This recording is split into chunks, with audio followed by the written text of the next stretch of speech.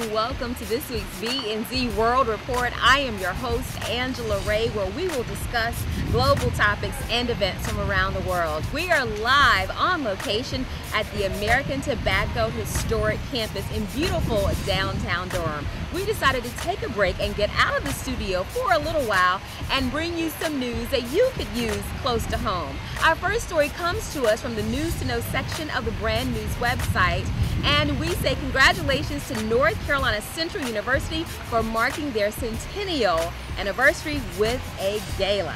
So the event took place on last Saturday and featured all kinds of entertainment, including musician Branford Marcellus and the world-renowned North Carolina Central University Jazz Ensemble. Now, the university presented a new award this year. It's called the Shepherd Medallion, named for the founder of North Carolina Central University, and presented it to 6 outstanding individuals with connections to the university, the community, and its professors. And again, this story comes to us from the News to Know section of the Brand News website. All right, our next story comes to us from Cleveland.com, and the Harlem Children's Zone in New York City offers hope to families in healing. Well, I'm sure you've heard about the acclaimed Harlem Children's Zone project in New York City. The organization spends about $40 million each year to blanket its community in terms of services for schools, health care, as well as daycare, counseling, and job training. Well, during his campaign, President Barack Obama hailed the concept as the future for erasing urban poverty. Well, 2 cities in Ohio are looking to borrow on that idea. Both East Cleveland and Cleveland have applied for federal startup funds to create their own promised neighborhoods. And I'm sure that we're going to hear more about both of those as they get those promised neighborhoods established. All right, our next story comes to us from jbhe.com, and that's the website of the Journal of Blacks in Higher Education. Good news coming from the United States Census Bureau. Well, new data from the Census Bureau reports that about 3 million African Americans now hold bachelor's degrees. Now, in addition to that, a little over 1 million hold master's degrees. 160,000 African Americans hold professional degrees, and a whopping 127,000 African Americans hold doctoral degrees. If you add that up, more than 4.6 million African Americans now hold college degree. Well, right now, we're gonna go to Christopher Clay Martin, where he is on the Tom Joyner fantastic Voyage, a fundraiser for the Tom Joyner Foundation. We're gonna catch up with him as he talks to Tom Joyner Jr., aka Killer, and find out what this cruise is really all about.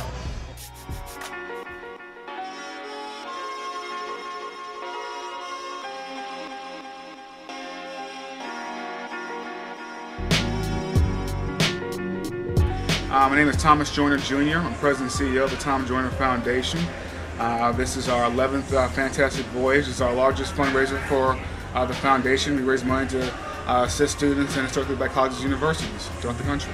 It's a big honor, to be able to have the opportunity to grow with our father throughout all of this.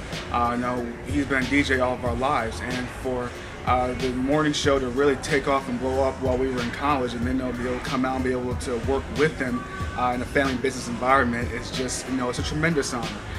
It's something that, fortunately has been a tradition in our family. My grandfather put his sons to work, learning trades in the family business and that kind of thing. But be able to work, in the family business environment, it's a great honor, it's a great opportunity, and it's something that I hope to be able to pass down to my children. Is there anyone that you've ever met that you always wanted to meet, or by coming up in it, it's just a day at the office in regards to being around well-known, famous people? There have been throughout the years, like you said, with your son growing up with you. My father was always a disc jockey my whole life, so I've met a lot of great celebrities, great individuals, great people. Like I was just weighing to you, I can remember the first time I met you and Kid at the Jackie Rapper in '92. I was 16 then, child of hip hop, and throughout meeting people like Prince, eventually the President of the United States, it's been a tremendous blessing. I feel very blessed and honored to be able to live the life that I lived and be able to grow up under the father and the parents that I have. I can't even lie about that. In the journey, What was the most memorable thing you could ever, to this point that you can remember in regards to who you've met or an incident or the highest point or whatever? Does anything come to mind? Yeah, the one moment that always comes to mind, in my life's journey was back around 2002.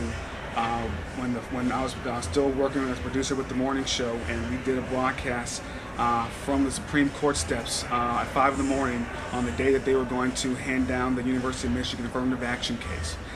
Like all broadcasts, we got there the night before, set up in front of the Supreme Court and all that. And afterwards, I went, because I'm a Howard University alum, I went by to see some of my old friends.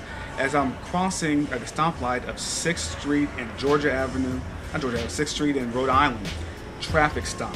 Because it was going to be the Supreme Court landmark case on affirmative action, the Howard students had a candlelight visual starting at Howard University, marching all the way down to the Supreme Court, and that was just, man, that and probably the Million Man March were two of the just most memorable experiences in my life in terms of just making me proud not only to be a black man, to be a Howard student, to be where I was, and to be in the right place in the right time to witness something like that, to see, standing up for something that was, and this during the Bush years, during 9/11, when protest was not, the white conservative establishment was frowning down upon it, but the HU students marching candlelight solidarity all the way down 6th Street to the Supreme Court, that was a moment, man. When you're gone and your name comes up, what do you want people to say about you? What will your legacy be? My daughter's name is Griffin. That's the only child I have right now. My wife is pregnant with another one, but if anybody's there, thank you. Anybody to say what my legacy I want to be, I want them to say that was Griffin's dad who taught her how to whatever it is that she does, make a positive impact on the world. I just want to be associated with that. I want to live part something like my father's part to my brother.